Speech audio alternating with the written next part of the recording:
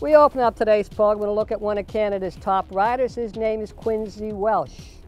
Welch, as you will see, takes you behind the scenes of what it's like to be in the exciting world of a jockey. We asked Quincy, why did you choose Vancouver of all the racetracks you could have attended? Came out here to to get my weight down and get some riding fitness in and make a little money while I'm at it. But as far as staying, it's a little more competitive out here in terms of the trainers. I haven't been other than Barb, I haven't been able to ride for like Troy Taylor and some of the bigger barns, which can be a little frustrating in comparison to Alberta, where I can ride for 3 of the top 4 barns. It isn't very often you hear other riders compliment other jocks, their rivals, but you get a lot of compliments from your peers. Always on the back of their mind is he should be going at Woodbine. He should be at Woodbine. Do you have that in the back of your mind? Oh yeah, definitely. It's just a matter of time. I'll be there sooner or later. I'm kind of scouting an agent right now, and after that, I'll make the transition soon. You've ridden some pretty nice horses. 2 Metropolitan. How'd you get him? Fortunately, he wasn't doing that well here, and Terry Jordan had another horse that was running in the same category, and he felt rather than have them clash, he decided to send him to Alberta, and he ran second his first start, and he ran second his first start, and then my agent seeing that I didn't have a horse for the longer distances, and my agent contacted Terry Jordan, and it was history after that. What kind of horse is he to ride? 2 Metropolitan, because he's been a hero here for years.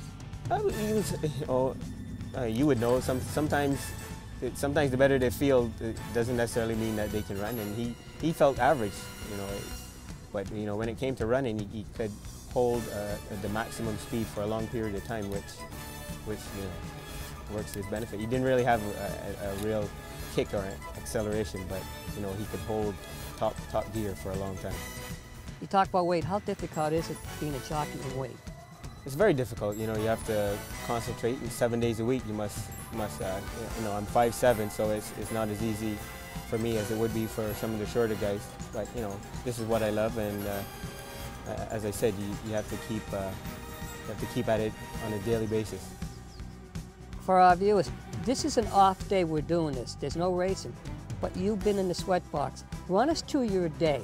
Run us through a week for you.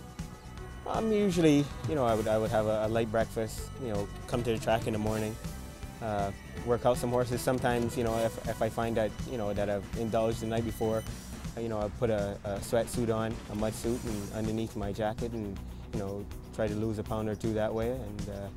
And then after that, go in the box, lose a pound or 2 there, go home, have lunch, in the late afternoon, go jogging again. Maybe for an hour, and then have supper. Do the same thing over the next day. The box every day. Yes, pretty much. I enjoy it. I enjoy it. If I don't go in the box, I don't feel comfortable for some reason. I feel refreshed.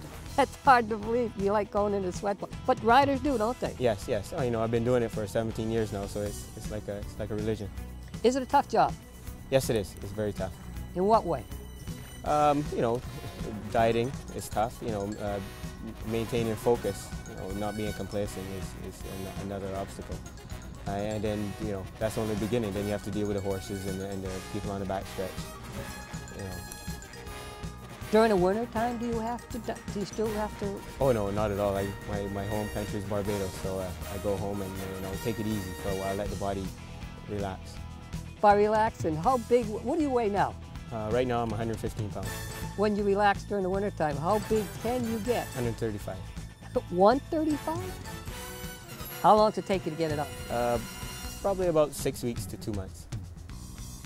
Barbados, racetracks there, obviously. Yeah, just one. How well do you do there, and how often do they run? I haven't ridden there in about 4 or 5 years now. As I said, I just take it easy. Get as far away from racing as possible, and I take the family down there and just enjoy it, kick back. You have a brother? Yes. He's riding here? Yes, Kevin Nichols. I was in Edmonton, and then he came up and went to Winnipeg, and he didn't like it there, so then he decided to try it here. I think this is his 3rd or 4th year.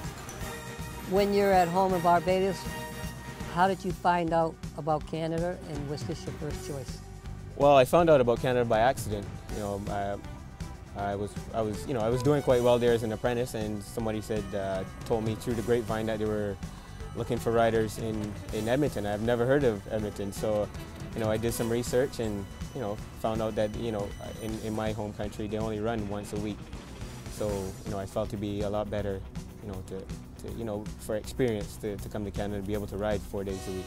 This lifestyle, is it tough on a family? Because you do have a family, correct? Yes, yeah, it can be quite tough on a family. You know, I recently got married, and you know, I have a couple kids, so we have a couple kids, so it's quite hard to, you know. On Sunday, I went home on Sunday evening, and came back Tuesday evening. So it's, you know, to get home for a couple days and then leave again. It can be testing on the relationship and with the kids.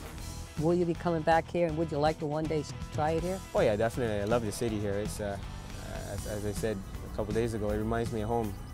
And you know, it's unfortunately, you know, I don't think it's advantageous for me right now in terms of racing, but you know, definitely I would consider coming back here for the long term.